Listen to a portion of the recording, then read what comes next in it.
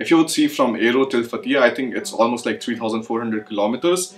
And when you're like driving it with a car which really caps out at like 140 kilometers per hour and like it's like really shaking, it's very difficult to travel these long distances. And we don't like to take flights, we like to go by car because we have a lot of stuff that we carry with us. So of course I was then looking around for some new cars, and then I decided to buy the Porsche Cayenne. And I always wanted to own a Porsche because I think BMW, Audi, Mercedes, I think that's just way too common for Germany. Like you just see like almost every second person like having one of these things. But Porsche, these are a lot rare, and also something that I really wanted to buy since I was, I think, like 12 or something, since I saw one of their ads and I was like, okay, I have to get this someday.